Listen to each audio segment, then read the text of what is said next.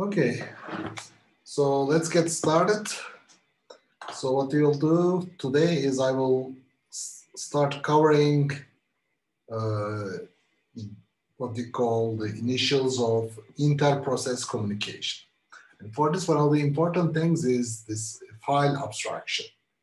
And in the Unix world, we have this file concept is so important is that everything, including input output, is done as if you're accessing a file. What this means is, when you're reading a character from a keyboard, or when you're sending like some music to your speakers, your sound card, it has the same kind of semantic format, which means, what do you do when you want to access a file? You open a file, you read something from a file, or you write into a file, or sometimes you seek. So those primitive actions are actually hold true for all the I/O devices, okay? And this is what you can see is like the disk, the keyboard, the mouse, everything appears as a file. And as a matter of fact, as Onur Hoca has also discussed, for example, your mouse, and you look into the file system, you will see these devices like mouse or keyboard or audio, that they appear as files. And what this means is, you don't have to know about how to access a mouse. It's no different than accessing any other file in your system, okay? So this is, and when we look into our the whole format of this, there's this C standard where it provides you, when we look at, for example, it provides these functions that are kind of related to the system calls, and these allow you to read or write files in your applications. But there's actually, like when you do this, there's a little bit of buffering between the program and actual files, and I will discuss this towards the end of this set of lectures. For example, when you're reading from the keyboard, you don't read character by character, but rather you read only when the end of line appears, okay? And actually the operating system does a lot of bookkeeping. For example, when you're typing things, if you press backspace, instead of sending you, A, B, C, and then backspace, and then D, it wraps them, it does a little bit of editing, and then sends you the, the properly formatted string in one batch. And usually, these, like when you have this, when you're writing your C code, you usually use fopen, fread, fscanf, etc. So these are these are the library calls that provide you to access your files, and this is standard I/O functions. And when you look inside, they're not by itself system calls, but when you look into them, their implementations actually include the Unix I/O functions, which are then accessible via system calls like just open, write, read, seek, close, start, and etc. Now, in the Unix world, when you look at a file is essentially a sequence of m bytes. Okay, so this is just, or sometimes you can see this as a string. Okay, and we said that all I/O devices are represented as files. Like it can be your partition, it can be your terminal, and even the kernel is actually represented as a file. For example, under /proc, you can access the kernel data structures, and and Onur Hoca has shown some examples on this. And for this, we all know that you can open and close files, okay, read or write, or sometimes you just seek. And what you have is, when you open a file, you get a pointer to the beginning of this byte sequence, and typically you have a file position, okay? And you can move this file position, either by reading. So when I read one character, then this file position moves here, okay? Or sometimes you can just do a seek, and you can move the file position to another location in your stream. So these are all possible, and this is just regular file access. And what we do is like one of the things that, for example, that had puzzled me at the beginning was, you know, if you want to read anything from a file, you have to open it, okay? And then after you open, you get a file descriptor, and then you use this file descriptor to read from a file. Now, this is, it's kind of like, you know, you may ask, when I first learned about this, like as an undergraduate, I said that, you know, this is kind of stupid. Why do I have to open a file? Why can't I just, you know, pass the path on my file and then read a character from it? Why do I have to open it? And these are the things why, like, you know, the reason behind this is actually related with how the operating system is structured.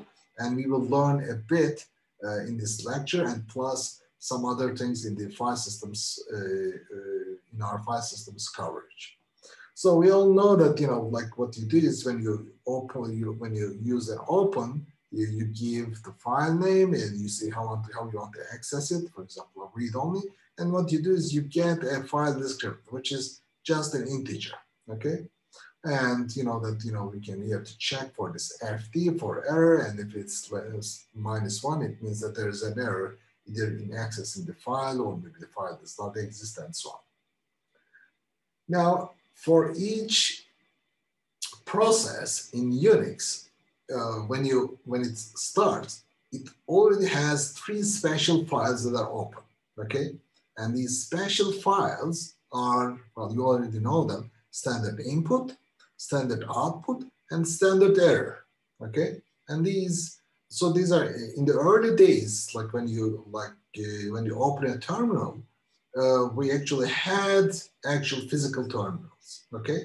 And by default, the standard output would go to like here, standard errors would also go to here, and standard input would read from this keyboard, okay? So these are all I/O devices, and nowadays when you pop up a window, you no longer see this, but you know, you still have the same semantics at the background, okay? So nowadays we're just using our virtual terminals here with SSH. Now, what happens at basically at the kernel level, and what do we mean by standard output, standard error, and etc. Now, when you open a file, and this is like in the kernel space, when I say in the kernel space, it's basically the kernel keeps tracks, basically creates and maintains a set of data structures per process, okay? And these data structures are actually what constitute the operating system resources that I had talked about. So typically, well, not typically, but for every process, the kernel keeps a descriptor table, okay? And it's basically one table per process. And what this table does is it's a simple table. It contains pointer to the open files. For example, and by default, as I said, like the first 3 files that are in this file descriptor descriptor table are standard input, standard output, and standard error. Okay, and for example, to give you an idea, the standard input goes to the keyboard. Okay, which appears, and standard output and error, they both point to your terminal, like where you print things out. Okay, and in here, then for each file that is open, we have an open file table. And what this keeps track is, it's like it, among other things, it keeps track of your file position inside, like in the file. And remember that, you know, if I had this file here, and at the beginning you had a pointer pointing to the beginning, and when you read, then this pointer moves ahead, in the file, and this file position keeps track all that. Okay, your user program doesn't do that, but and this information is actually kept in this open file table. And then, you know, it also keeps track of how many other pointers are pointing basically to this particular file table. And if you open like other files, then the descriptors like that we have here, basically you in this table grows and you get other pointers to them. For example, when you open like a second file, okay, then you get another pointer. And if like if you open, if you open another file, then you get, for example, FD4, which is again pointing to this, say, file B, which can be on the disk, okay? And these, as you can see, like the file descriptor, which was an integer, is actually refers to the index of these, or your pointers in this descriptor table. Now, it can be like what you can do is, if you open the file, you can open the same file twice. Okay, the very same file twice. And what you would do is, yes. vnodes in vnode table are single per file, right? Yes, that's correct. Okay. We will learn about this later in the file systems part, but this is just to get you warmed up.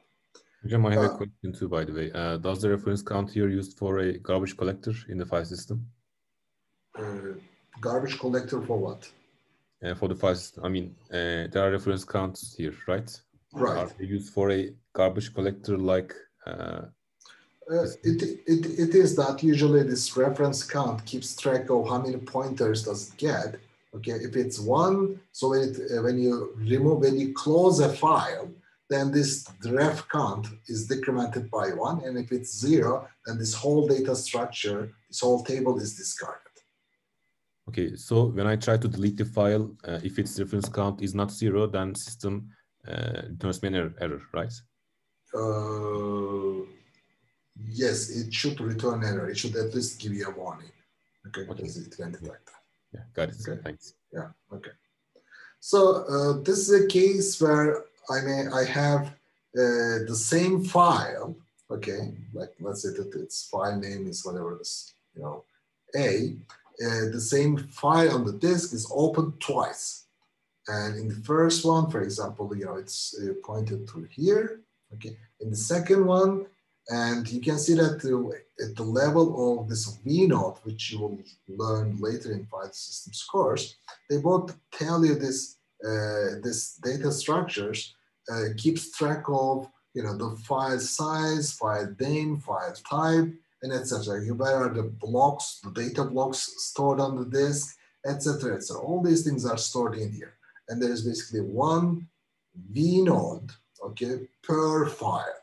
But if you open the file twice, then we have 2 entries in the open file table. And the reason is we need to keep track of 2 different file position, basically file positions in each other. For example, when I open this, I can read from the same file using this 1, file descriptor 1 or file descriptor 4, okay? And they will, what this means is like if this is, for example, if this is my file, okay? And initially, that I have these 2 pointers, like let's say that I have A, B, C, D, okay? It has these 4 characters. When I open them up, and then I have these file pointers, this file basically positions, and in both of them, they will point to the same character, like it's 0, okay? So let's say that this is 1 and 2, they are both pointing to the same. And then after, if I read from file descriptor 1, then this, my file, for this one, it will remove, now it will advance to B, okay? Whereas the file position pointer for 2 will remain at A, okay? So with this is actually, this allows you to basically go through the same file using different pointers. And this is, now, what's interesting is, and what we are more interested in, for the couple of weeks, is how the processors share files, okay? So as I said, initially, when we, before fork, for example, let's say that we have a process Okay, and in this process, we have some open files. Okay, and in this particular case, we will just focus on these, like, that we have file A and say file B. Okay, and they both point to different files and etc. Okay, so this is our parents descriptor table. This is basically parents. Okay, now when you fork, then what you will do is something interesting happens. For the child, remember, we have been duplicating everything, right? We have been duplicating the CPU state. We duplicate the address space, okay? And what we also do is we also duplicate, we share the operating system resources. And in this case, the open files here is a resource. And what you do is you duplicate the parent's file descriptor table to the child, okay? And since these are pointers, they will continue to point to the very same basically open file tables, okay? So you can see that in this case, the child and the parent, they are both pointing to the very same files and they are sharing the same thing. And you can see that this ref counts is now incremented to 2 because they are being pointed by 2 different pointers from 2 different basically processes. And we can see that this opens up the possibility of having some form of communication between the parent and the child, which we will make use of, okay? So do you have any questions so far? Hocam, I have a question. Descriptor tables are pointed from process control blocks, right? Right? Yes. Okay. Okay. So all these things in the kernel space, these data structures are created and maintained by the operating system. Okay. So when you create a process, this descriptor table is created by the kernel on behalf of you, and it's keep that. So you cannot access it, but you use it through the system calls. And vnodes are like process control blocks. I understand. Like they are similar for files, like the vnodes. Vnodes. Don't worry about the vnodes at this time. It's a little bit early. I mean, what I suggest is that what the vnodes do is when you have a file, like let's say that I have a file on the disk, right? And in this file, I have some data. So there are a lot of information that you need to keep track of. What is things like, what's the name of the file? You have to store the name of the file, not in the data part, but somewhere else. You need to keep track of, who is the owner, what's the size of the file, what's the last access, when was the last written, and most importantly, which disk blocks contain the data for this particular file. So all this information is contained in this structure, okay? But we will discuss this in whole detail, and you will have your, I think, third assignment will be on this, so don't worry, you'll learn this inside out. So this is basically... I have another question. What happens if we want to modify the same file at the same time from different processes? You mean between parent and child? Yeah. You will be modifying the very same file. Okay, but like if we do it we open the same file twice. If you want to write twice the same file. Well, I have a couple of examples coming up. Just be patient. Okay. Now let's see basically how we can use this to implement certain things. Like I'm pretty sure when you're using shell, you've been using your shell redirection, right? And in the shell redirection, like you have an executable, and when you put this greater sign and then you have to type in some file name, all of a sudden your program writes it prints whatever it's printing into this file, right? Now, this is kind of this is a little bit magical. Why? Because the executable for this program has not been changed yet. Okay. Initially, it was if I did not do this here, like without this, it would have printed its results on your screen, right? But when I do this, then all of a sudden, the same executable will be printing them into a file. Okay. Now, the executable remains the same. Like, so we don't recompile it. And so how does this happen? Do you have any idea? FT is directed to the file. Yes, that's basically what happens. But you know, this is why you need to understand those file descriptor tables, and we need to manipulate this, and we will see how we can do this. Okay. The output of the program is connected to the TXT file. Yes.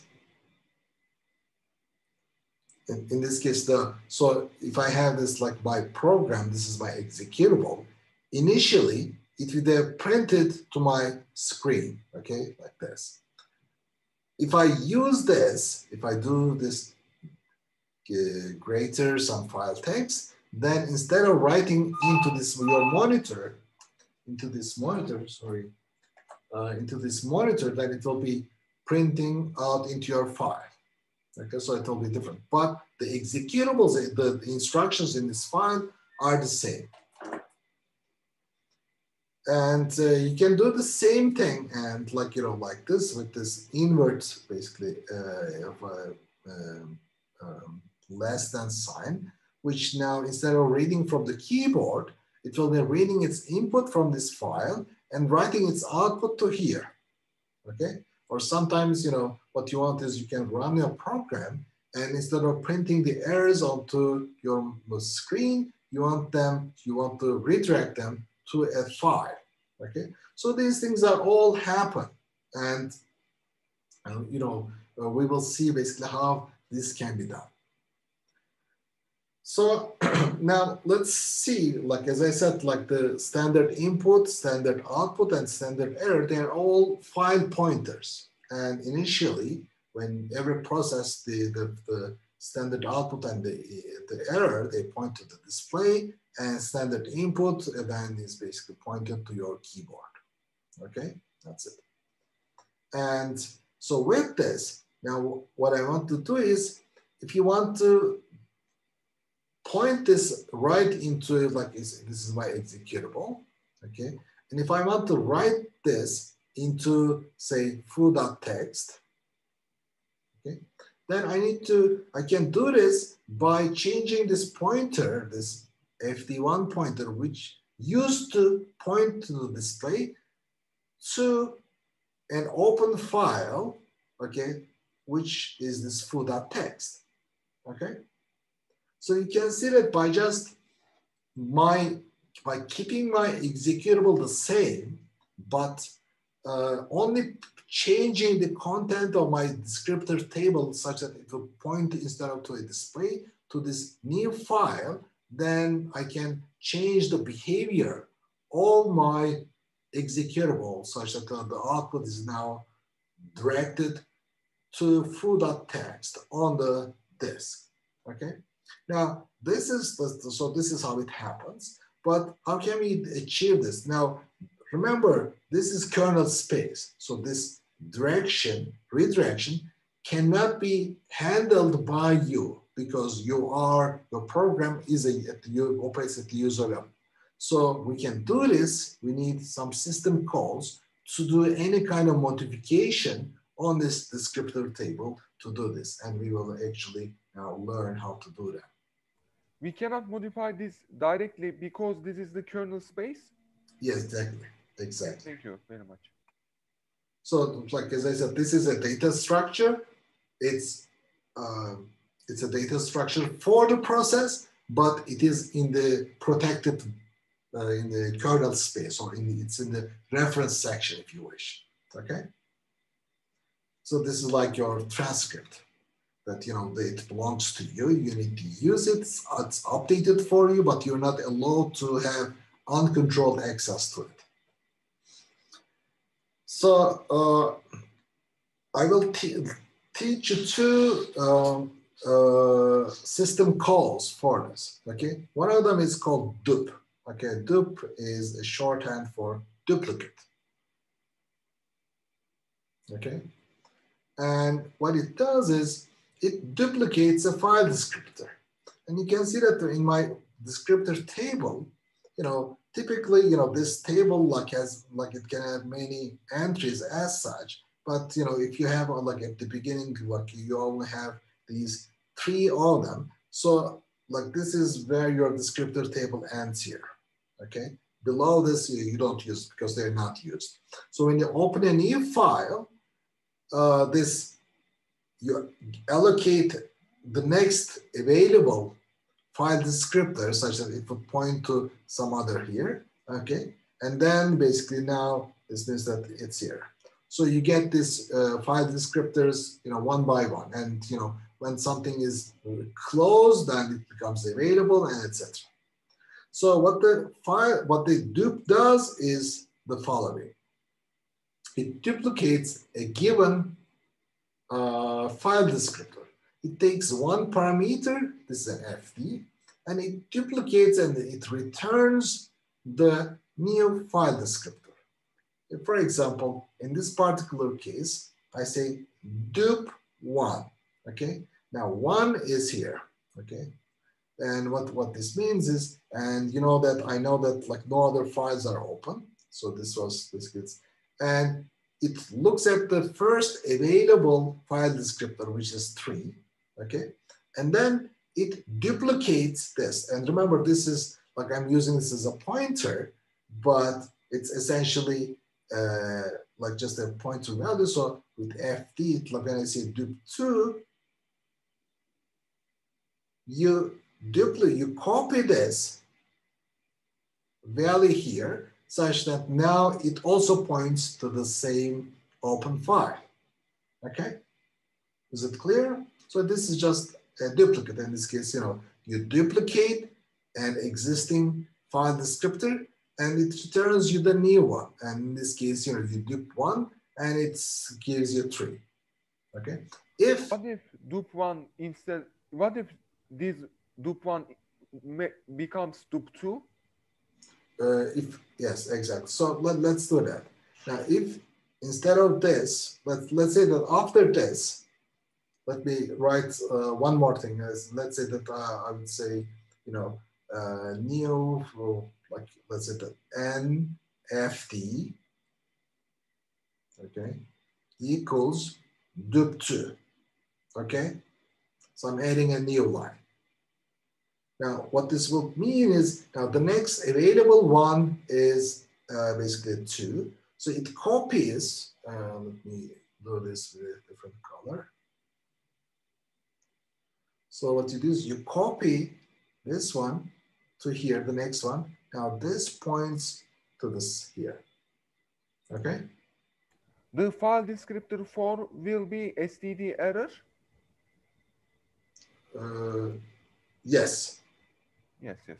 But in this case, the STD error and STD out are pointing both to the display. Hocam, these STD in, STD out are just like variables. Just like it's open files. When I print STD out as a value, it just gives 2. Yes, exactly. It's an integer. Yes. Okay. Now, so that's the first one. Okay. Now let's look at the second one, which is dup2.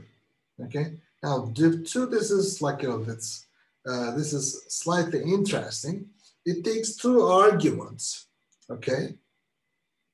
And, you know, it says, you know, old FT and new FT, and it copies them into each other. So the way, like, I keep track of this is that, you know, dup2, like, you know, we say dup2, and, you know, say old FD and new FD, okay? This is equivalent to the way I read this is it's like a copy. Copy the old FD into new FD. Okay, so you copy this into here. Now, how does it work? Let's say that in this case, you know, we have it like we are at here, and we want to dupe to, let's say that, okay, let me start here. So we start our process, we open a new file, foo.txt, which is here. And for foo.txt, we get a new FD, like foo FD, which is actually, which would actually be 3. Okay, it points to here. And then after that, like, you know, I execute this dupe to foo FD, okay, standard output. Okay. Now, when you see this, this is like, you know, read this like a copy foo FD, like, which is in here, this one. You copy this into standard output, which is here. And when you do this, guess what happens? Now, all of a sudden, the standard output now points to foo.txt. Okay.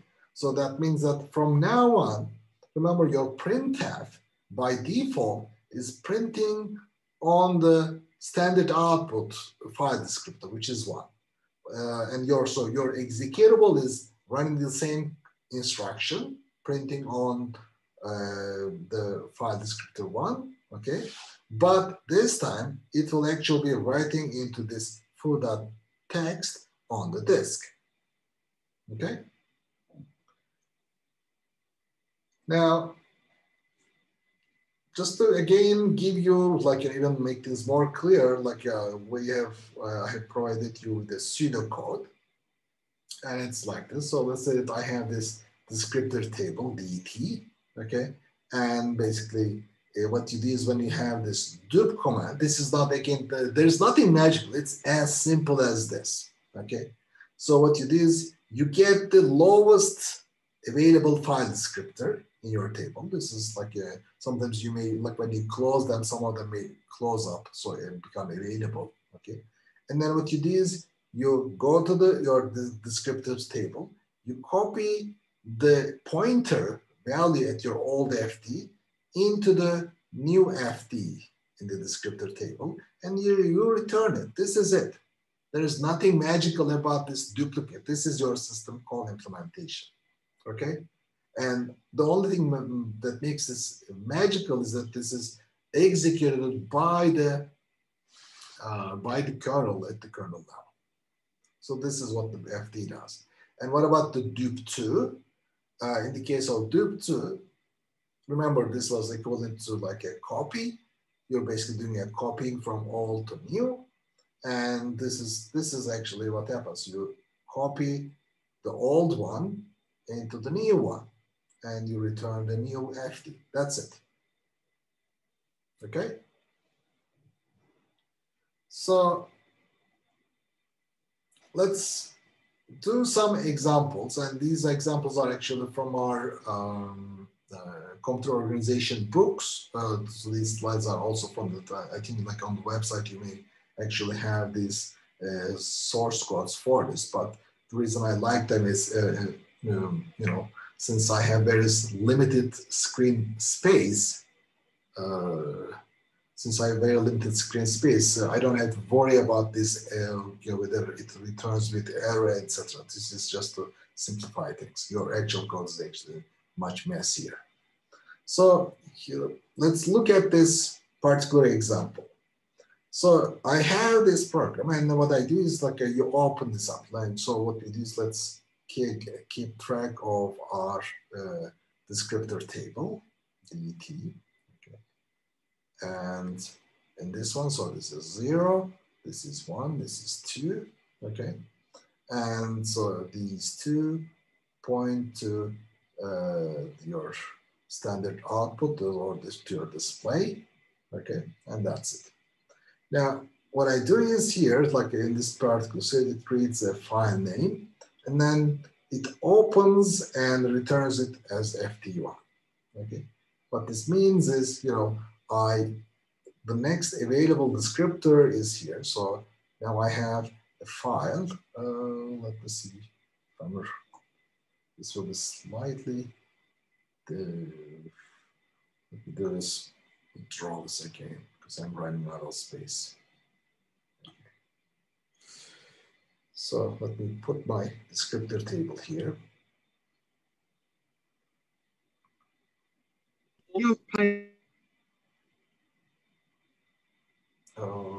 I didn't hear back from you.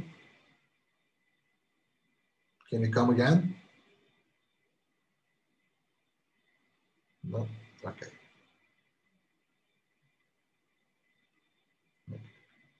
So when I open this file in fname, that's in here, what I do is, it returns the FT1 is now 3, okay, because that's the next available one.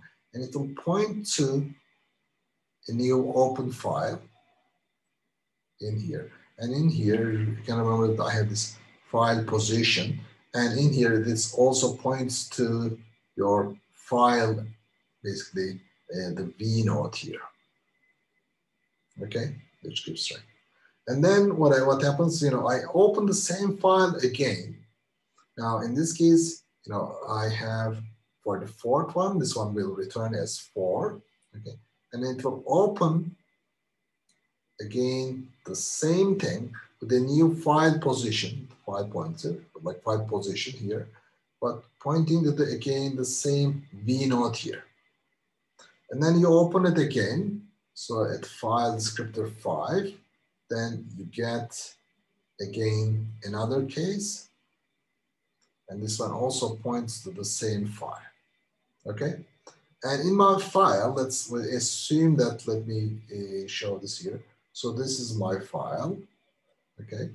And in my file, I have A, B, C, D, and E. Okay. Now, and initially, I have these 3, 4, 5. They are all have this file position, and initially they will all be pointing to the A here. Okay, they're pointing the same thing. And then after that, what I do is I do a dup2 fd2 to fd3. Now, what happens here? I'm accessing the same file, but something different is bound to happen.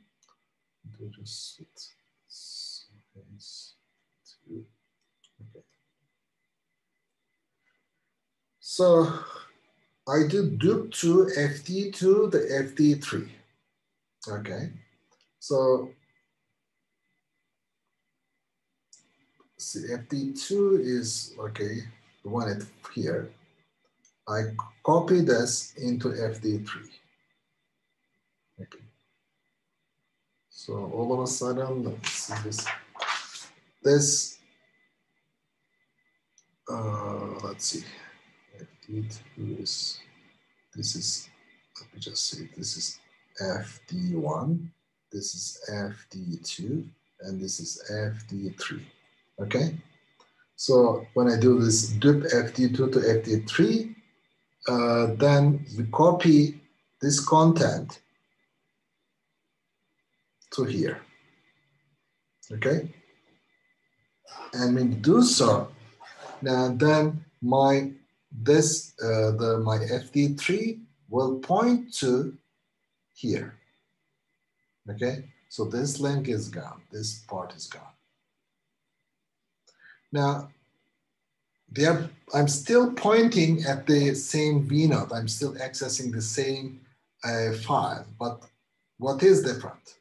Well, what's different is, now in this case, when you access FD2 or FD3, you will be sharing the very same file, the file position variable, okay? So, and this will get things interesting. So after this, let's say we do a read, and we read a character from FD1 and put this into C1, okay? So from FD1, like which is this here, so I read one character and now my FT1 will be pointing up to here, okay? And in this case, you can see that C1, okay, is set to A. And after this, the FT, oh, sorry, this is, so this, it moves here. And then after that, I read from FT2 and put this into C2. And in this case, C2 is now becomes also A, right? Because I have read from A. Now, since FT2 and FT3 are pointing at the same thing here, so they are lumped together. After reading this C2, now they will both be at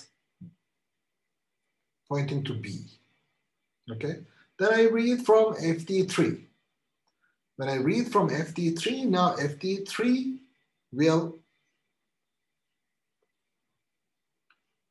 then be, now the FT3 will then be reading not from like the A, but it will be reading from B, okay? Because the file position is incremented by 1 through, when I do this, it doesn't have a separate file descriptor. The FT3 doesn't have a separate file descriptor. Instead, it's sharing the same file descriptor. So if you read from FT2, the file position, basically pointer, it moves by 1. So you read from it. So as a result of this, I will be like this will printing C1 as A, C2 as A, and the C3 as B. Okay? Any questions on this? Hocam, I have a question. Go ahead, Jay. Normally in C, when we open a file, we also need to close it. But after we used DAP2, we didn't close anything. Actually, we didn't close any of the files. Will this cause a problem? It's good practice, yes. I will tell you basically, especially in the file systems part, what closing does. Closing does basically opens up, releases some of these structures. Sometimes when you read or write from a disk, it's actually not written, it's just cached. So the close operation actually forces these, the unwritten data physically written onto the physical disk and so on. Okay, so it's good practice in all cases. In here, I do this, I show this in this minimal thing because I don't have screen space. But good point. Where can we find Thanks these examples like this? Hmm? Where can we find these examples like this? Examples like this, what do you mean by this? Exercises. Oh, exercise. I don't know, like, you know, maybe you can read the book. I'm not sure whether the book has this, but this is, I don't know, like maybe you can, if you go to the Computer Organization Books website, you may have some exam questions similar to this. Okay? Okay. Okay, so this is basically what we do. And here's another example. And in this case, like what we do is like it's interesting. We open again a file, okay, and we get a file descriptor, and then we read a character, okay, into C1. Again, the entire file contains this, and then but what we do is we do a fork, and after fork, then we execute these two different code in the case of parent and the child. Okay, now what happens here? Let me see. Maybe I can show this. Okay. So let's work this through. Okay. Now, initially, I have a parent, right? The parent has this descriptor table. So I will not worry about standard input and output. I will only focus on this file name descriptor, which resides at 4 no, it's a 3, sorry, okay, which is the FD1, okay, and which actually points to the file name here, which again has a pointer here, and then this points to its corresponding V node, okay. So what we do is initially, after opening this up, we read one character into C1. And in the case of my file, okay, remember if this is my file and it contains A, B, C, D, E, initially it was pointing to here, right? And when I read this character with this first read, then it advances into B, okay? And so as a result, I know that C1 is assigned to A. And after this, we do a fork. And when I fork, then just this bigger. Now after fork, now I have the child, which is printed in here with blue, okay? And since this is duplicated with FD1 equals 3, it also points to the same open file, okay? And hence it's sharing this position that's here, which is initially, let's say it was 0, now it's at 1, okay? And after, like when we fork, now we have two processes. The parent and the child. And do we know who runs first? Well, we don't know, okay? And because the operating system can decide to run any of them at any time. In this case, basically, what we did some kind of a random thing, which is like we look at here. So you get the PID of this, and you end it with 1, which means that this S, okay, it will either be 0 or 1 at random. Okay, it depends whether your PID is odd or even. Okay, and let's say that depending on this, then we have this sleep. So if the S is 0, okay, then the parent sleeps with 0, which means that if S is 0, then the parent executes first. Okay. And then the child sleeps for 1 second. Then it means that basically then the child executes, okay? Whereas if S is 1, then the child executes first because then it doesn't sleep here, whereas the parents, and then the parent executes, okay? Now with this, now let's say that for S equals 0, what will happen? So when S equals 0, the parent will execute first. What this means is, it will read into C2 a new character. So C2 then becomes, well, B, because I was pointing to B. And after doing this, now basically this thing moves into C, okay? So with the parent will print out, and here it will print this parent, and then it will say C1 equals A, and then C2 equals B, okay? And then after this, then the child, after coming back from this 1 second sleep, it will come back and it will execute. In this case, yeah, and then when it reads here, C2, now it will read here, C2 will be read as C, because my pointer has advanced to here, and hence it will print out, child, and C1 was still A, okay, but now C2 will be C, okay? Now, this is the case for S equals 0. If it's S equals 1, then it will be, can anyone tell me what will happen if S equals 1? Child AB, parent AC. Child AB, exactly. And the parent AC. Parent AC. Yes, exactly. Good job. So you can see it here. So what I will do is let's wrap this up before we move on to our break. So if you want to like learn more about this, like there's this excellent, but this is really old, like by Stevens, okay, the Advanced Programming in Unix Environment.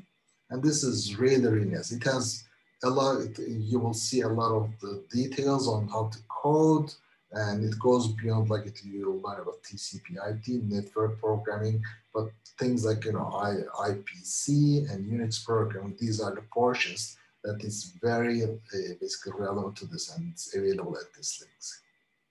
Okay. So there is some bonus material that I want to provide here. I will just briefly gloss over them, but because you will be needing them in your assignment. The first thing is, well, in your system calls, you have to always deal with error handling, okay? And whatever you do, you have to check with this. And typically in Linux systems, like, you know, the return is like -1 indicates that there's an error. And usually it sets this global variable error to indicate the cause, which can basically then, you know, use this to print out the actual error here. And this is again from the CSF, which is the Computer Organization's textbook, that this has actually wrote some wrapper function that will make this error reporting much easier and code much cleaner. And for example, in the case of fork, it has this capital fork, and in here, like it does this error reporting here. This is just the, you know, simplified version where now you can use this. And you may realize that in my codes, I have been using a capital dup or capital dup2 or capital, you know, open and read and so on. So these are all these similar versions of this, okay? And the second thing that's important is called buffering. When you're using standard I/O functions such as your printf and other things, all the things that you write are buffered. What this means is, you know, when you want to write a character or when you want to read a character, since the overhead is quite high, it doesn't immediately try to read and return or write and return. And what it does is, you know, the operating system keeps track of a buffer, and in this buffer, okay, it writes all the characters, and then it will print them out only after /n, okay? And this is where we have this flush, which is, you know, you write everything in the buffer at once, like either you know, when you encounter a /rec/n or an f-flush call, then your basically the whatever you're writing is printed on the screen, or whatever you want to read is read, okay?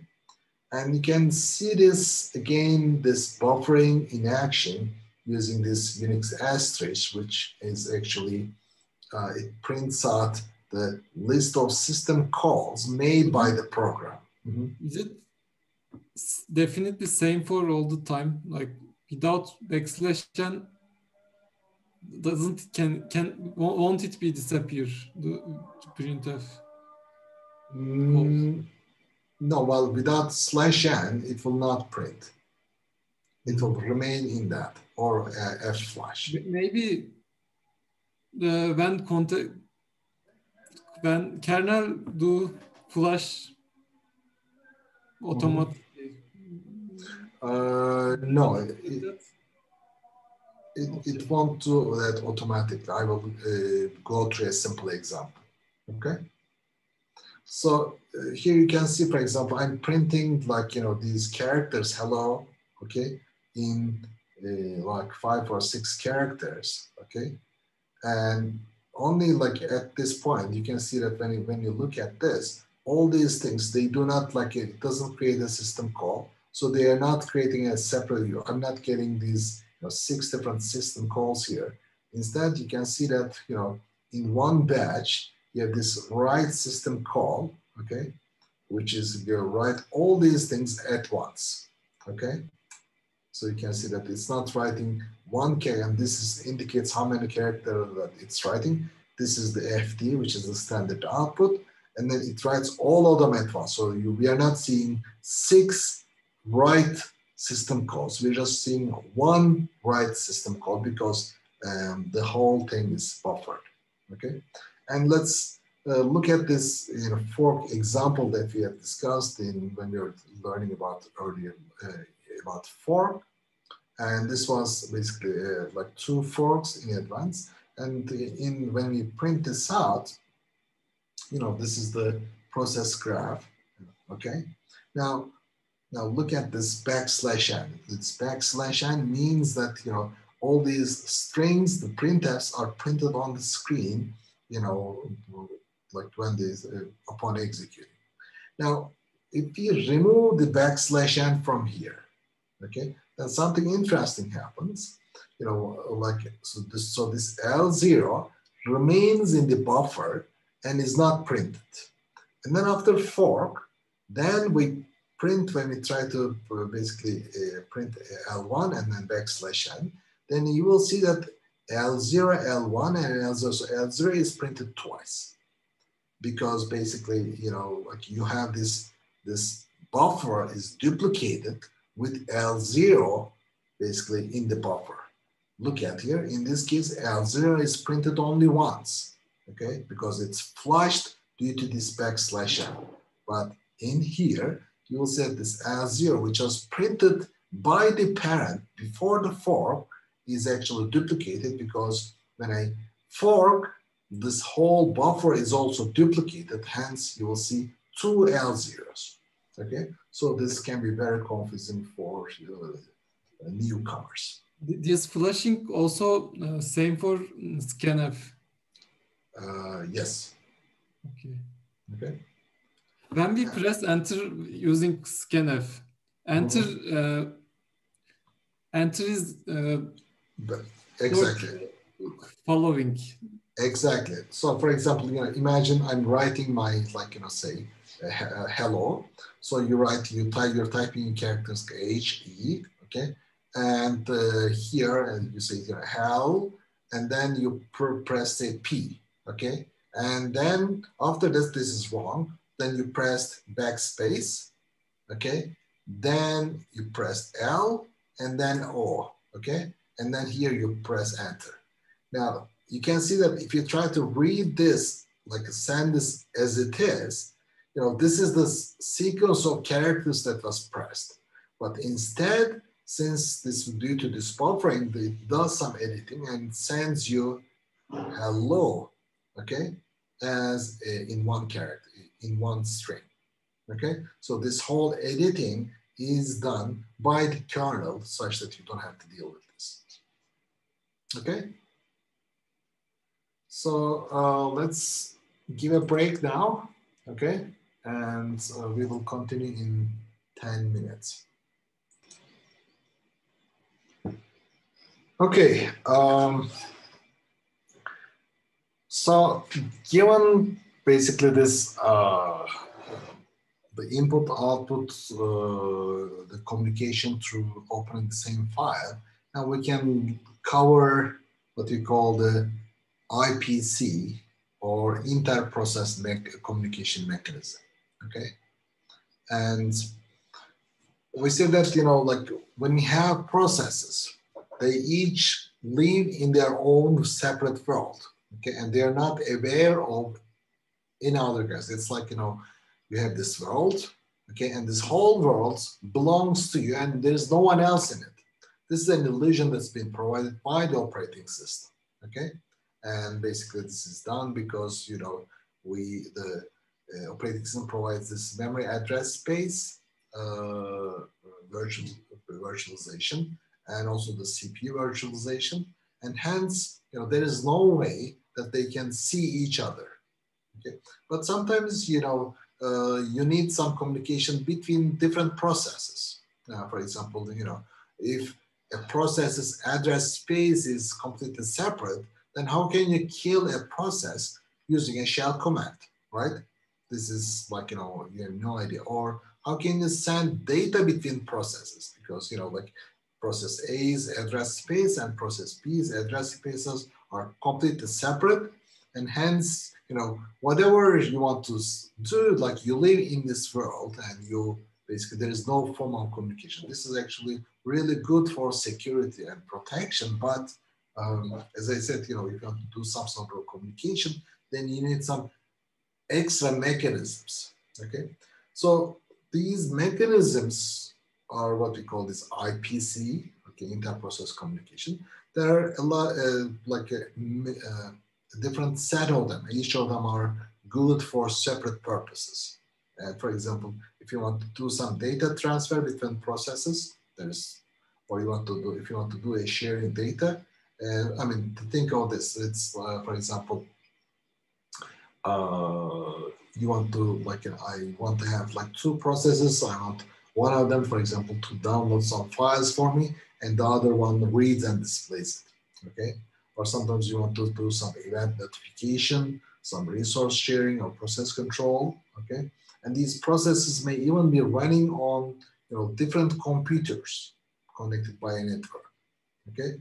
And it's also important, so like, you know, how regarding this IPC, is it just as a simple, like informal communication, like, you know, a couple of bytes, or is it just like it's, if the data is very large, or if you need fast communication, and etc. Okay, so the IPC is basically this. It provides this set of mechanisms that are implemented usually by the operating system, and they are also referred as inter-application communication. So what we will do is we will cover some IPC mechanisms, like, you know, like pipes, okay, and we'll cover two different pipes: unnamed pipes and named pipes, which is also known as FIFO, first in, first out. We'll cover shared memory, message queues, signals, memory mapping, and a little bit remote processes like remote procedure calls or sockets, okay? But these things will be much lighter than the ones that will be covered here. So let's start with pipes, okay? These are also, like, when we say pipe, it means like it's a unnamed pipe. And what it is that, you know, when we have this process A and process B, they have their own address spaces. And what you see as a byte is essentially a simple data structure. It's like it's just an array, okay? And that appears in the kernel space, since it's not in the private address space of them. And then, you know, then the processes can read or write from this pipe, okay? This is a common data structure that's shaped between them, okay? So how is it? So this means that obviously, if you want to use these pipes, you need to use some system calls to create them and to use them, okay? And the first thing, as I said, the pipe is essentially a data structure in the kernel space, okay? And data that's stored in here is temporary. There's no random access. So it's like a pipe that's, you push data from one end and you read from the other end. It's as such. And it is created by a system called pipe, okay? And it's as simple as this. You say a pipe, and here you give an integer array of size 2, okay? And it returns you basically whether it's, well, you get the file descriptors in this FD, okay? And then this one returns, you know, 0 or -1, depending on the error or success of this. And when it returns, as I said, you know, when I have with my FD, okay, it has, I have this, you know, This is FD0, FD1, and FD0 is open for reading and FD1 is open for writing, okay? And usually this is a unidirectional pipe, which I will see, you'll be seeing that, and both ends are readable or writable. And typically, you know, the data structure is, the typical buffer size is 512 bytes, okay? And also important is that the reads and writes may be blocked by the buffer. What this means is if there's nothing in the pipe, then when you have to issue a reads call, then it may be blocked. Or if you want to write into a buffer that's already full, then again, you will be blocked, and we will see that this will create some interesting problems. So the typical use is, you know, we create a pipe in a process, and then we call fork, okay? And when we call this fork, the file descriptors, they are inherited by the child. Remember, the file descriptors are essentially, well, a way this pipe will appear as a file, okay? And hence, as a result, the pipe is also shared with the child, okay? And then we can use this pipe as a communication medium between parent and child, okay? And this is like, you know, this is implemented in the shell. If you ever do things like, you know, there's who, then you pipe this into sort, and then you pipe this into LPR and so on, okay? And this allows you to do some simple formal communication. For example, at the beginning of this course, I said that, you know, can you write 2 programs, and they'll say good morning, and they'll say, well, good morning to you, and then how are you? Fine, okay? So you should be able to, if you want to send back and forth such kind of things, like information between processes, then pipes is a great way to do so. So let's get started. Here is our example. What we do is we have like initially we make the pipe file system call, and remember this FD is an integer array of 2, okay? And after this, then we fork, okay? In this case, we also have this error, don't worry about that. And then you can see that this is where this is executed by the parent process, and this part is executed by the child process, okay? And how does it work? Let's see here. So initially, when we execute this pipe as such, it creates this pipe, and remember this one is in the kernel, okay? And it returns you 2 file descriptors, okay? And like in this case, I use them as like, you know, arrows to point the read and write ends of this pipe. So in 3, okay, which appears in FD0, okay, in this case, okay, then you have the read end. So from this end, you can read from the pipe, and in the FD1, okay, which is 4 in this case, you will be able to write into the pipe, okay? So like when you do this, of course, by itself, it's not interesting. Of course, you know, you can have fun, like, you know, you can write, this is the write end, okay? And this is the read end, okay? And what you can do is you can communicate by yourself through the kernel space by writing into your FD1 and then reading it from FD0, okay? This is like, you know, speaking to yourself. It's like loud. They may think that you're crazy, but you know, this is what we do. Okay, so this is basically. But things get interesting. You know, this is before fork. Now, when we do a fork, then things get interesting and more useful. So when we do a fork, all of a sudden the descriptor table, the file descriptor table, is duplicated. Okay, so even again for the child. Now this is again the FD3, this is the or FD0 here and FD1, okay? And this is again FD0 and FD1.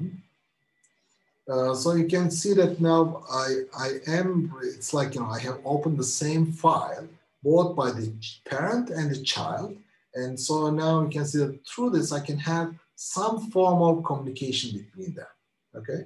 So in this case, you can see that this is, if I want to use as it is, this is really messy because both the parent and the child, they can both read from the file and write from the, so read into the, from the pipe or write into the pipe, okay? And remember that these two things, like the parent and child, can run, you know, asynchronously at random times. So you really don't want to do this. You want to have just a one way of communication. So to do this, typically, you know, you decide to, you know, do I want to use this channel only for one-way communication? And what you can do this is, you can, for example, if I want to use this pipe as a form of communication by using it, changing this into a one-dimensional, basically, interaction medium, okay? So I can close this FD0 for the, so this is for the parent. Remember, this was FD0. So this is the parent code, and this is the child code, okay? So you close FD0, meaning that you close the read end, okay? And then you write something into the FD1, which is here, okay? This is the FD1, okay? And on the child side, then you close FD1, which means that you said, I'm not going to read from this, so I'm not going to write into this pipe, I will only read this. And then you read from FD0, okay? So with this, now you have opened the channel of communication such that you can send basically data from the parent to the child, okay? Now, you may say that, well, this is nice, and like this is how I can do. What if I want to have true, you know, bidirectional communication, meaning that, you know, my parent sends me some data, but if I want to also communicate something back, well, what do you have to do? Any suggestions on this? Maybe two pipes? Exactly. Do I create pipes before fork or after fork? Before fork, hocam. Exactly. So before fork, you just, you know, create two pipes. You get again now 4 descriptors, and, you know, you use one of them like is for parent to child communication, and the other one from child to parent communication. Well, so with this, you can actually go ahead and write this basically a program and just say, you know, good morning, how are you, and etc. Okay, and this is really easy because, you know, all you have to do is you have to read from the pipe or write from the pipe. It's nothing basically fancy because I'm using the very same semantics. Hocam, if you create the pipe after a fork, that pipe will be shared, right? Yes, exactly. It will be. It will not be shared. Okay. Hocam, we can't write to pipe by using the read end. It is not. İzin vermiyor değil mi hoca? İzin vermez sanırım. I'm not sure I understood your problem again. Okunacak taraftan yazmaya çalışamıyoruz değil mi faili? No, you can't do that. Yes. I mean, like if you open like a file in read-only mode and if you want to write it, then you will get an error, right? O yüzden stdin'e de yazamayız bir şey. Yes, exactly.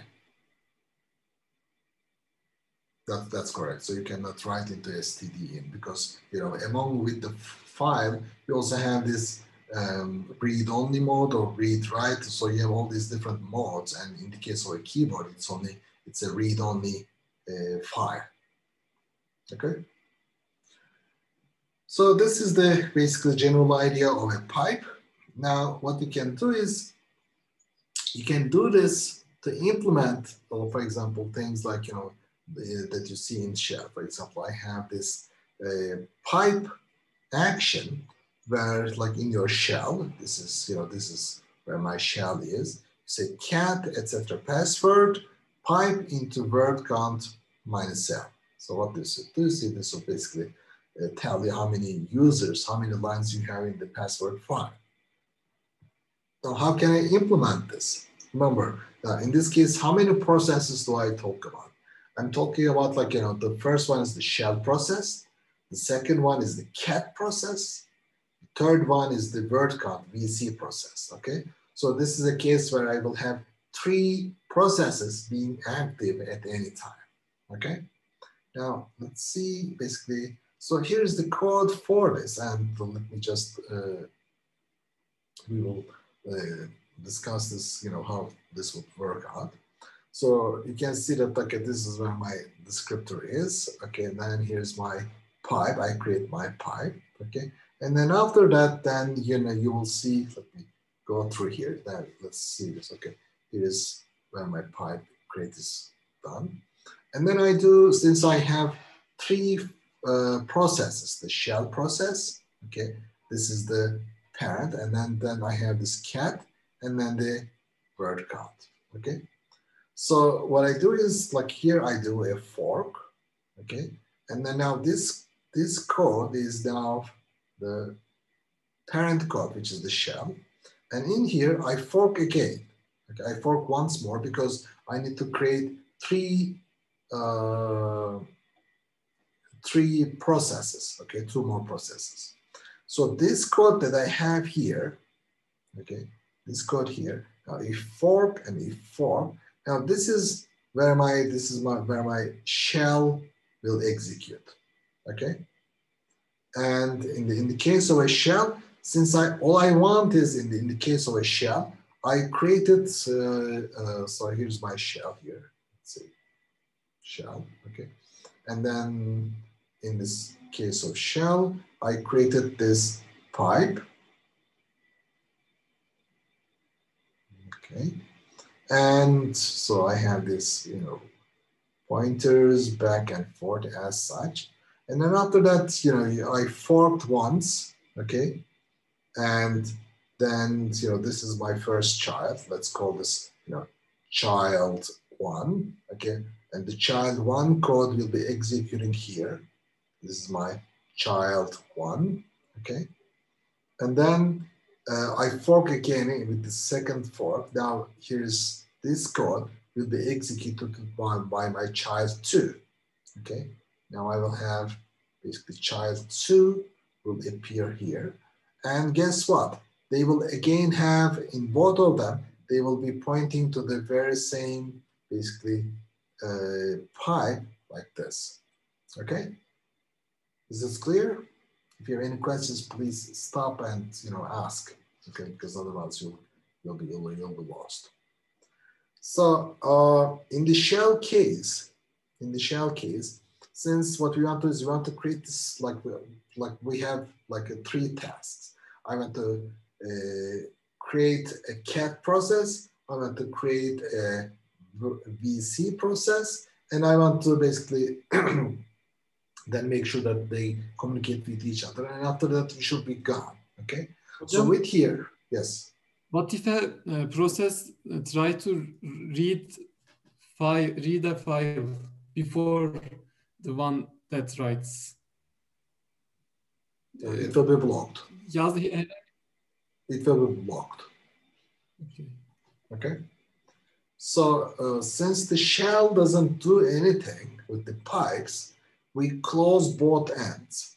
What this means is, these 2 will appear. So now shell is completely disconnected. Okay.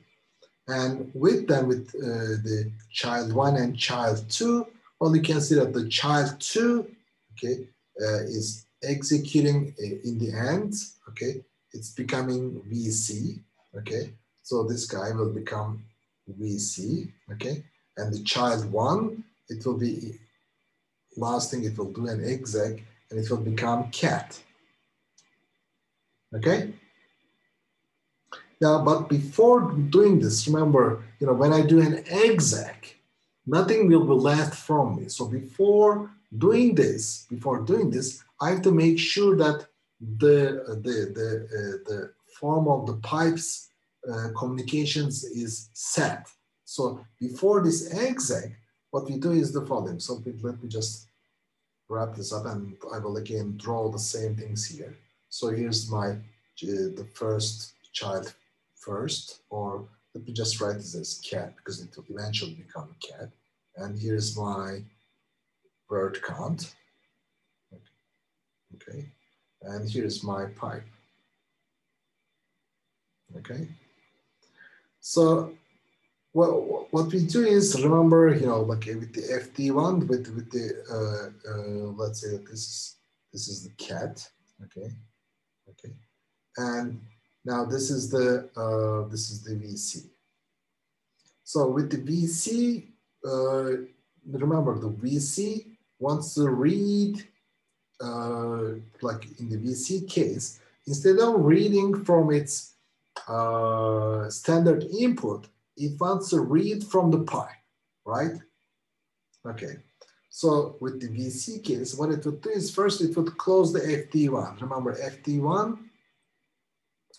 is the, what was it? It was the writing end of this, okay? So it will close this. And then it will do this, which is dup2 FD0 to 0, okay? Now what does it mean? Like, remember, in this particular case, we have this descriptor table, and it had, let's say that this is 0, 1, and 2, okay? And after that, we have now 2 more. Then we have FD0, and then FD1, okay? Now, in here, what we do is we do dup2 FD0 to 0.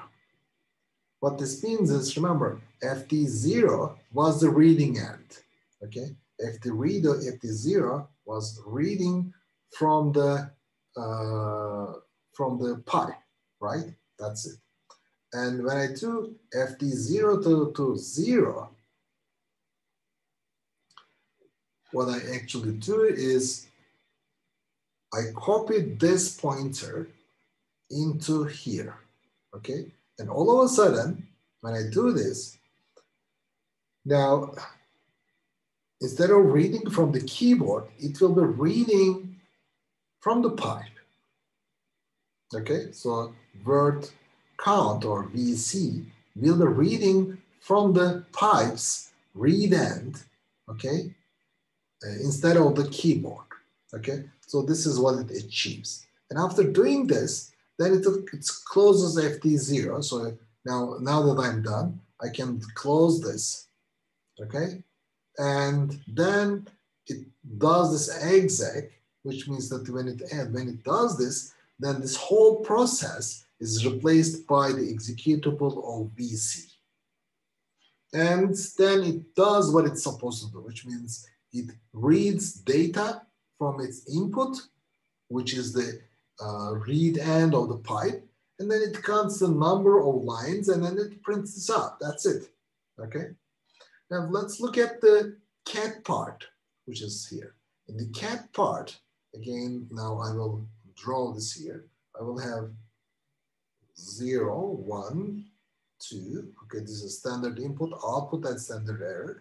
And then I will have FD0 here, 0, and then FD1, okay? Now in the case of cat, what I want is, instead of writing into the standard output, I want this to write into the pipe, okay? And here, what I do is, since I want to write into the pipe, remember, I close FD0 because FD0 was the reading end. Okay, so you close FD0, it's gone, okay? And then I do duplicate FD1 to 1, okay? So this one, you can say that this is your STD out, right? This is STD out. So now what happens is, let me again go back, switch back to blue. So I copy FD1, which is this one, and FD1 was basically pointing to the right end of this pipe. So I copy this to 1. So instead of write, so that means that when this process wants to write into its standard output, it will be writing into the pipe, okay? And after doing this, then it closes FT1, which is, now this one is gone because it served its purpose. And then finally, it does this exec, and then it becomes cat. Okay? Any questions on this? This is a, and in the meantime, okay, you can see that what does my shell do? My shell, it closes, it disconnects itself from the pipe, and after that, it does a wait. It waits for the cat. So it waits, it's not doing a wait PID, but it does just a wait. So it waits for these both processes to terminate, and then it will get their return values, okay, into this carry, into this C. Of course, it's not using this, yes. Is DUP2 a system call? Yes, DUP2 is a system call because it's modifying this kernel level data structure called descriptor table.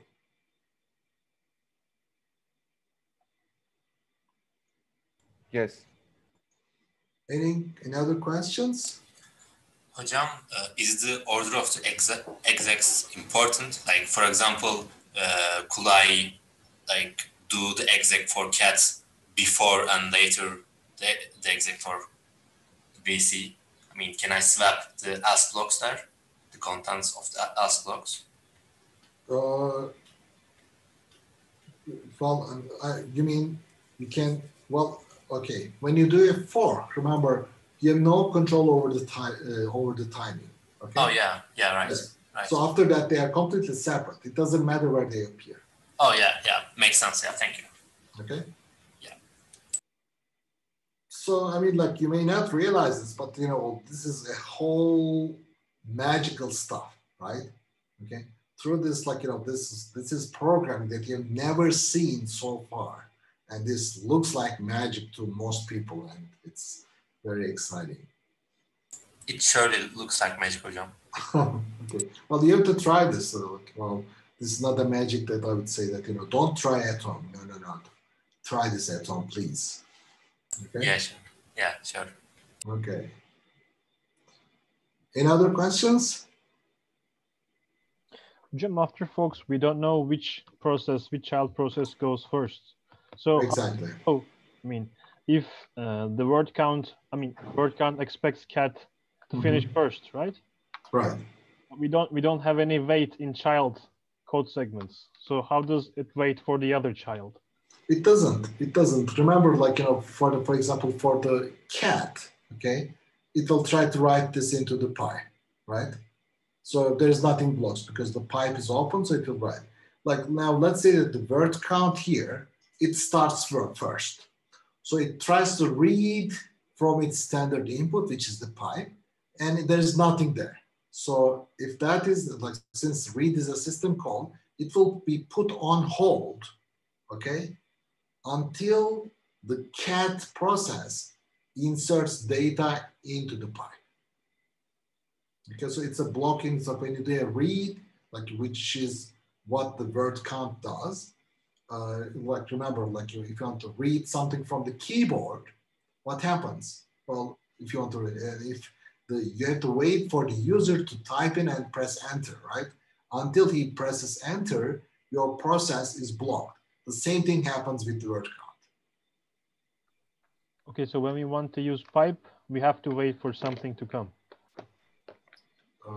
Yes, exactly. Okay. So if there are no further questions, I will move on. Hocam, again, can you explain why we use wait in shell? Why we use wait here? In shell, yeah. In the shell.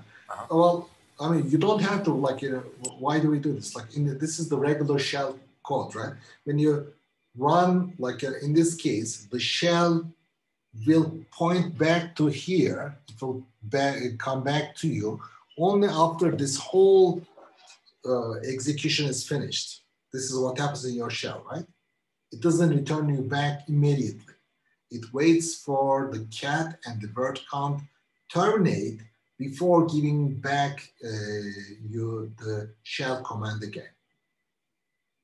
Yep, makes sense. Thank you. But like But without the weights, it will work either. Like, exactly. yeah. Okay. Exactly. Okay. So for example, and this is actually like, you know, if you have a shell here, okay, I have a shell, and you can say that, you know, for example, ls, you know, say minus L, and you try to write this into a file, say that, you know, a.txt, and imagine that this is like LR, so it's like recursive thing. And if you put the ampersand, and it runs in the background and then come back to me here. And this is what when you see that, this is essential saying that don't wait for me. And all you have to do is you just have to omit these waits here so that it doesn't wait for the child process to end before coming back to you. Okay? So with the pipes, this is really nice. And this is basically, you have seen this in action in the shell by passing the output of one program to another one in this form. Now, there are a number of limitations. So this is an inter-process communicates, an IPC mechanism. And the limitations are the processes needs to be relatives. So you can use this for parent-child communication or siblings, meaning that, you know, I have a parent and I have two childs here, so I can let them communicate. So like they have to be siblings, okay? And the second thing is you cannot use this for broadcasting, meaning that, you know, I want to have like, say, one process here. And maybe if I want to send the same message to all of them, say that, you know, like say it's child 1, child 2, child 3, then this is not good, because since this is a pipe, remember, like if whatever message that I put into a pipe, if one of the children reads it from the pipe, it's gone. So whatever you put into that cannot be read by multiple processes at a time, okay? It's just like some simit or a piece of cake that you put on a table. When somebody reads it, it's gone. It cannot read more. So it cannot use to be for broadcasting. And it's a byte stream, meaning it doesn't have any structure. And this can be important. For example, you have, say that like, since this is essentially a whole, like this is like a byte stream, okay? And remember that, you know, with the child and the parent, when you try to like write into the pipe or read from the pipe, they may not be atomic at all times. And remember, when you're running these different processes, the operating system can stop this at any time and switch to something else, okay? So for example, you want to write, say, yeah, I know, hello, hello world, but what you like after writing, say, hell, okay? And then, you know, the operating system may decide to put you on hold and run the other process, which can then come back and it will read hell instead of, because the rest is not done. And it has no idea whether, you know, this was the full string or other things. So this can be kind of like, this makes it difficult to communicate between two processes, and you have to insert some extra things like what you have to mark the beginning or the end of it. And once you read this, well, next time you have to go back and you have to read until maybe \n and then put them together. So this is a little bit messy. And the second one is, you know, when you have several readers or writers, then you have like no idea who is writing what. It's just like, you know, whatever I say, like it's mashed up into things. Like if I have, for example, two writers into the same thing, okay? Say this guy, like P1 is supposed to write hello, and P2 is, say, supposed to write, you know, world, okay?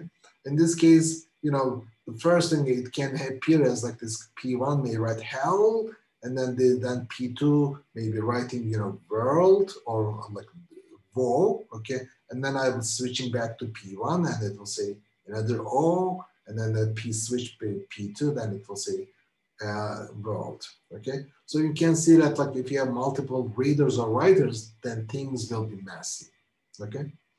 But this is fast, and it's not very useful to share large amounts of data. But this is, and as I said, this is implemented as the internal kernel buffer, or like socket buffers or stream interface.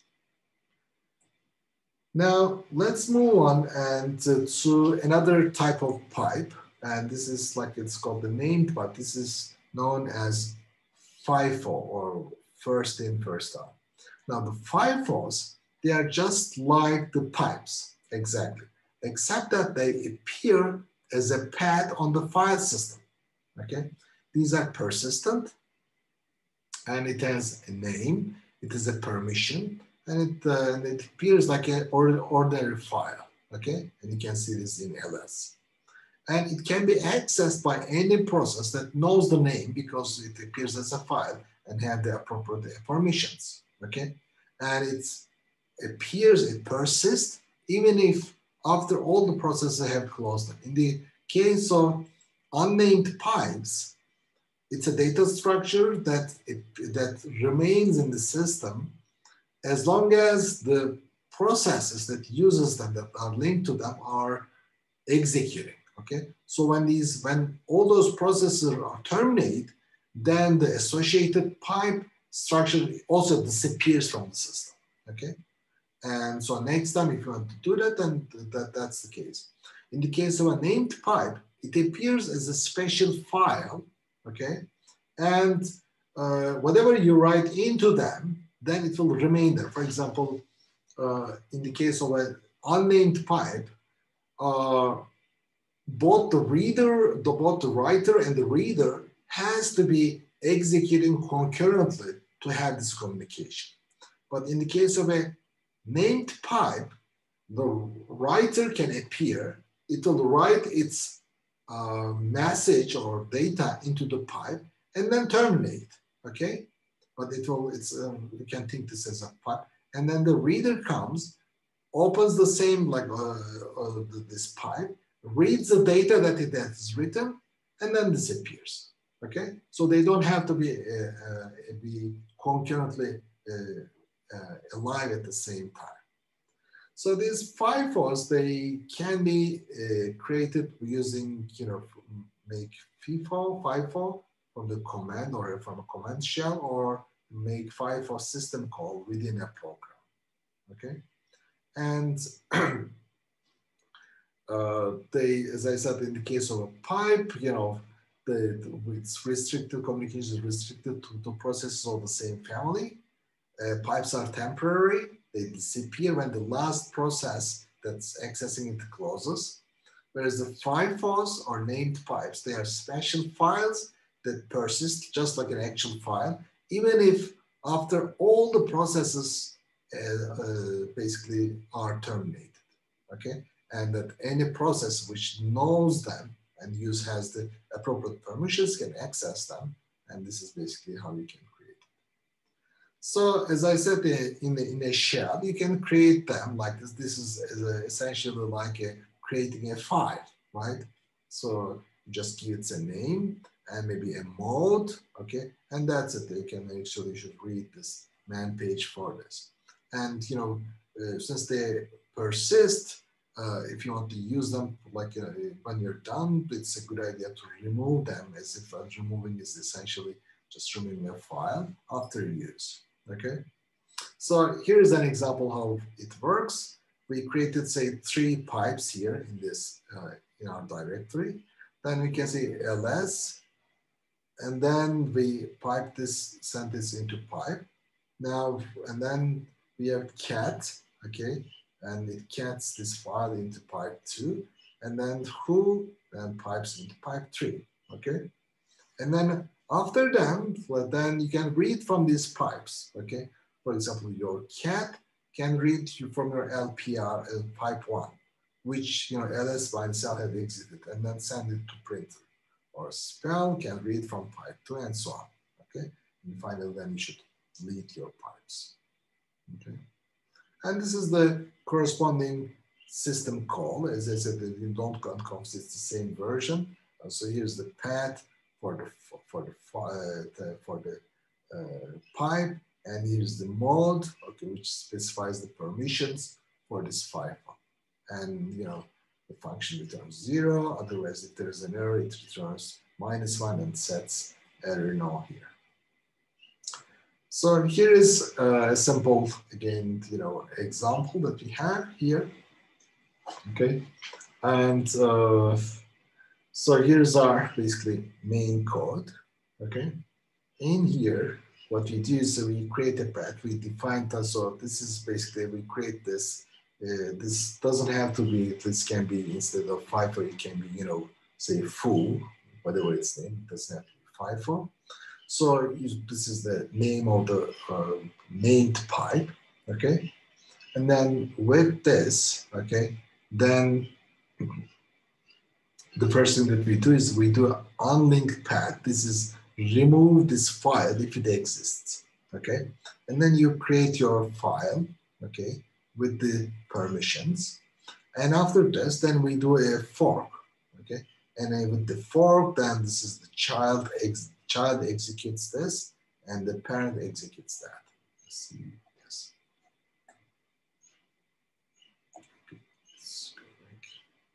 Okay. Now, in this case, let's see what the parent does. In the case of a parent, well, it opens the FIFO in read-only mode, okay? And then it reads, and then as a result of this, it gets a file descriptor. And then it can read from this into this buffer with this many bytes, okay? And here's a child. The child also opens the same thing. Now it reads as write only. And in this form, we have a communication. We are using this FIFO from a child to parent communication, okay?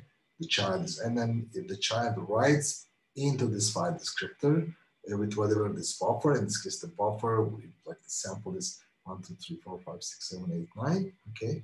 And here's the size of the buffer. It sends it, and after it closes it and it exits. And here's the parent, it reads it, it receives it, and then it closes. Okay, so this is again this simple communication between the child and the parent. So, let's see. Okay, we have already discussed this. Let me stop here. Okay, so then our time is up. And if you have any questions, I can take them, and after that, we'll end the lecture. John, I have a question. Okay, go ahead. You go ahead. Okay. Hocam, as I understood, these FIFO queues are some kind of dummy file variables to provide inter-process communication. Mm-hmm. What is FIFO queue's advantage over some dummy text files, which we forward with greater sign to it and then use it as input for other processes? It is similar. You will see later that we also have memory mapped files. And in the case of a file, you have to deal with, I think, with the synchronization, because when you write into a file, well, that's a good question. Like we have to check how it's implemented. I'm wondering whether writing into a file will be as fast as, because then in that case you will be using the file system interface. It may have some downsides, but I'm not very clear on this. Okay. I think it's, as you said, it will probably have some downsides since the files will be connected to the disk, and the buffers have to be flushed, etc. But a pipe is just a memory region inside it's just a buffer in RAM in the kernel space, so it's going to be faster, I think. I believe so, but this is something that's for checking, because it depends on the file system implementation. Right. If it's a RAMFS, for example, I guess it might be too different. Right. I think Pelin had a question, right? Yes, Hocam. If the parent process works first, it waits for the child, right? Yes, it will. Since when Like it doesn't read, it will be blocked. Exactly. So in here, it will be blocked just in the first case. Correct. Okay. Okay. Any other questions? No. Will you have a quiz today? No. Okay. One friend asked this. No, okay, too bad for you. Sorry. Hocam, when we call read, if there is nothing to read, then it blocks, right? Well, okay, the read has like two different versions. There's the blocking version and the non-blocking version. In the blocking version, like it waits for that many. We say that, for example, can say that in this case, so read here, okay? Usually, if you look at them in the, you tell him how many bits to read, okay? And it can read either that much amount or sometimes it can get a short count, meaning that the read can return, for example, you want to read 8 characters, but it may read only 4 characters and then it will actually tell you how many characters it has read so far. But that can also be the blocked version, which is when you issue a read, it will wait for all those characters to arrive before it returns back to you. In the case of a short count, which means that you want to read, say, 8 characters, but only 4 have arrived, it will continue to wait and your program will be blocked until the remaining 4 characters arrives. Okay, we call them blocking and non-blocking calls, and usually there are these 2 different versions of the same system call. Okay. Okay. Okay, so that's by default it's blocking, right? By yes. default it blocks. Yes. Are there any other questions? Hocam, I have a question too. Sure. What if our buffer in the child is very large that it exceeds the buffer size? Then is parent going to receive as much as the buffer size? No. Well, when the child is writing into the buffer, in this case, in the FIFO, since it appears as a file, I don't think there is a limit. Again, you have to read the manual page. Okay. But in the case of, for example, unnamed pipes, if you try to write more characters than the size of the pipe, then you will be blocked. You'll be blocked until the reader reads and empties the pipe, and then you can continue. Okay? Thanks. Any other questions? Hocam. Okay, go ahead, Dennis. If we are expecting variable length of input, for example, if we going to write what's coming from the input, how will we know we have read all of the things? Well, you don't know. That's a good question. You don't know. I mean, for example, like it's not like, like the only way to do that is usually you have to form some kind of a protocol. And I mean, you may have heard that, like you say that you write your full sentence and then you say, okay, over and out, I'm done, okay? And then what it means, when you read it, you know that the other guy is not finished yet until that particular one is, that particular end of line or end of conversation is in there. But you cannot check this. You cannot, for example, when you read, even if the message is partial, then once you read them, you're gone. Like it's no longer in the pipe. So you have the responsibility to concatenate them into one full message before passing to the other parts. Okay? Okay, thank you. That's why it's actually super annoying to use streams. Exactly. Like pipes and TCP sockets, etc. And what I suggest is, we are giving these snippets of code, and again, go ahead and read, like, look at Stephen's book as well. It also has a lot of snippets, okay? And try this, try all these different questions that you have in mind and want to ask me. Try them out and then see, for yourself, okay? Okay, so that's it for today, guys. So I'll see you next week. Görüşmek üzere.